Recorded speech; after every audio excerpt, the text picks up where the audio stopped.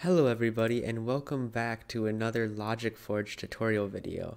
So today we're going to be working a lot with creating movement and the physics system. So the first thing that we're going to need to do is add a actual plane into our scene. So let's go to the 3D objects, and for now we can just add a cube.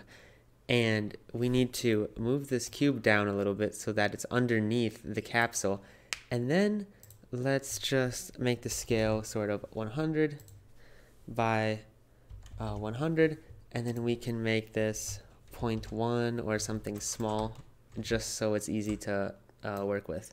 And you can see here that this is sort of like a plane that's underneath the capsule, which is going to be perfect if we're working with a physics system, because we don't want our capsule to just fall down and be affected by gravity. Okay, so now let's move back to the input capsule and go back to our logic editor. So now we're going to be working with Unity's built-in physics system. So I'm going to go to add and then more. Once you do that, you can go ahead and search for rigid body. So the rigid body is how we can have our capsule right here interact with the Unity's physics system. Okay, what we can do next is drag this rigid body over here and then connect it to the vector 3 that we made before and select the velocity. So this vector 3 is now going to affect the velocity of the rigid body, as long as we make sure that this is enabled right here.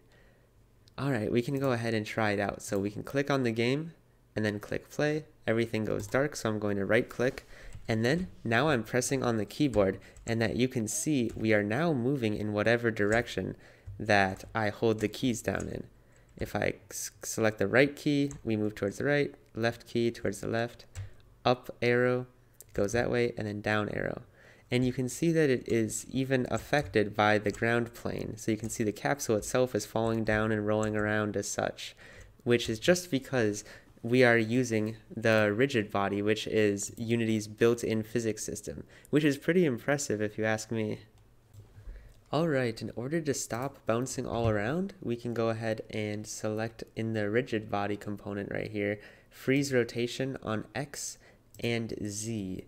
So now if I press play, you can see that the capsule is standing up as it should be. Okay, now let's go back into the logic editor and add some new components that we can deal with. So you can see right here that the Y value is just always set to 0, and we're going to need that to change if we want to be able to jump and do cool things like that. So I changed the Y value for multiplier to 1 instead of 0 as it was before. And then let's go ahead and add a rigid body component again. After you do that, we can drag this out and then select velocity right here, and we want to get the velocity. Once you have that, I'm going to drag this over, and then let's connect it up to the Y value. And so we can click on here and make sure that the velocity right here is actually the Y value, because whenever we have a Y value set, we want to keep that Y value whenever we're moving anywhere. This is kind of like the master move system. So if we want to incorporate a jump, we're going to need to make sure that the Y value is still staying the correct value. Alright, I'm just going to enable both of these. So now let's go ahead and add some jump capability. So if you remember from way back, we actually already added jump down and jump hold input functionality. And you can see over here that we have the print when space is pressed down, and just pressed down, not held down. And so we can go over to it and then click add and then be success, which I already added right here for us. And then we can just drag that over, or click add and then function, and then search add force. So again, this is interacting with the physics system of Unity, and once we click add, we now have a rigid body here, or another rigid body function, and we want to change the mode to impulse and the Y value to 5. Then we can drag this over and select the B clock. Alright, perfect. And then we can go ahead and make sure that this is enabled, And let's go ahead and try this out.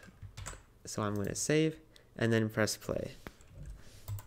Okay, I can now move around, and then whenever I press space, you can see that we jumped.